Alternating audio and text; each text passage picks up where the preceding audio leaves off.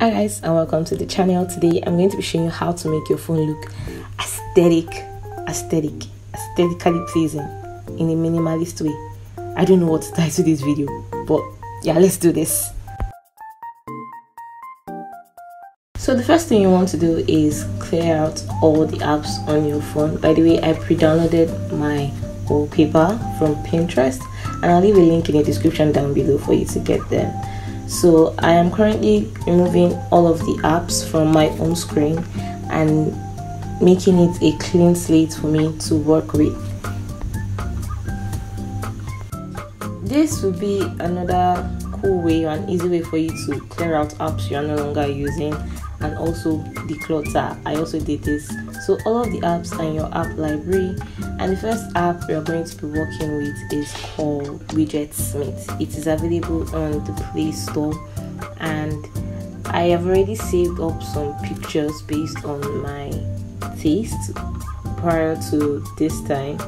But now I am going to select a picture that I'm going to have on my home screen, and I already have pictures in my Pinterest folder, and I think I'm going to work with this one from Banana Fish. Looks pretty okay.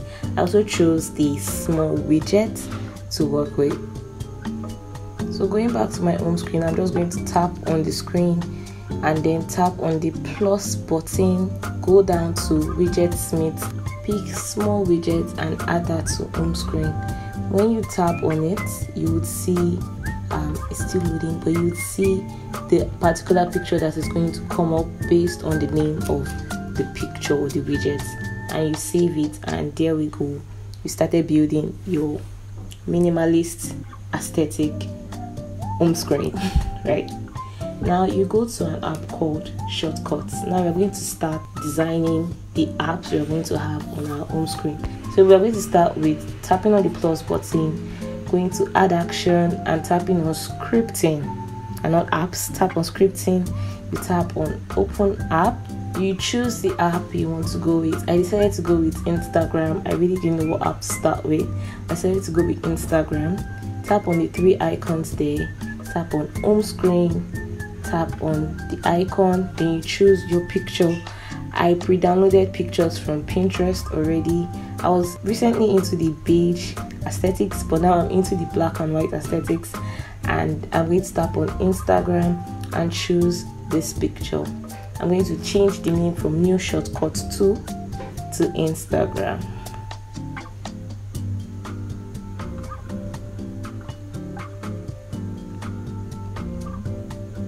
There we go, and you've added it to your home screen. It's super duper easy, and you can edit it to however you like on your home screen.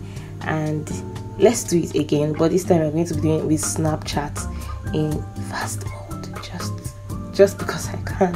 I'm just going to show you once again how this works and how easy it is, although it may be time consuming, but if you take your time when you have free time. Or I did this in traffic when I first discovered this, and it was super duper easy and satisfying to do, and my home screen looked 10 times better than it did before.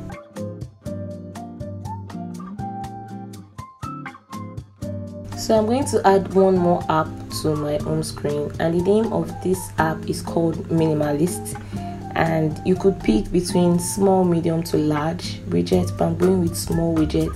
And this is a to-do list app that keeps on reminding me of the tasks I need to do later on in the future, which is pretty okay. I'm taking away the Widgetsmith. I don't think I need that for my own page. And the second app we are going to work with is called Zen Flip Clock. Zen Flip Clock is a time and calendar app, and I'm just going to add this to my home screen to always remind me of the time and also the dates of the month. It just looks really cool for your home screen. So I'm going to just rearrange the apps on my home screen and just make it look how I want it to look, or how satisfied I am. And this is the finished product. It's really simple to do, and also I would advise for you to put only apps that you use frequently in your own page, and it will just be super duper easy and minimalist for you to use. So I hope you enjoy this aesthetic video, and let me know your thoughts in the comment section if you're going to try this, and I'll see you in my next video. All right, bye.